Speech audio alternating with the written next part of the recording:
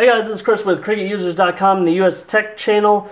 Right here on the left I have the Verizon, or actually center of your screen, I have the Verizon Samsung Galaxy Note 2, and right now I have it on my wireless charger. This is a LG charger from Verizon.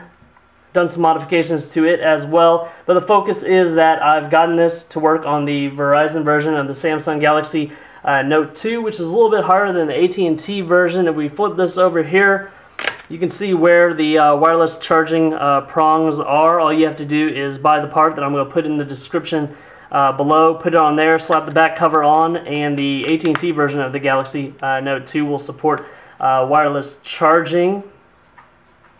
If I take this out real quick, and don't worry, I'm going to go ahead and talk about this a lot more in the video tonight.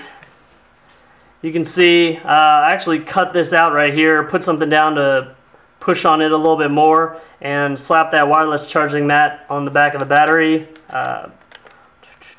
Buttoned everything back up and it works.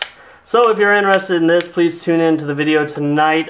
If you're watching this a little bit later, the link will be at the bottom of this video, along with some eBay results that show you where you can get this. So coming over from the HTC Droid DNA, which already had it built in, I really missed this feature since I have a charging mat in the car, at work, and at my home. So please like this video, subscribe to my YouTube channel, and stay tuned for more. Thanks.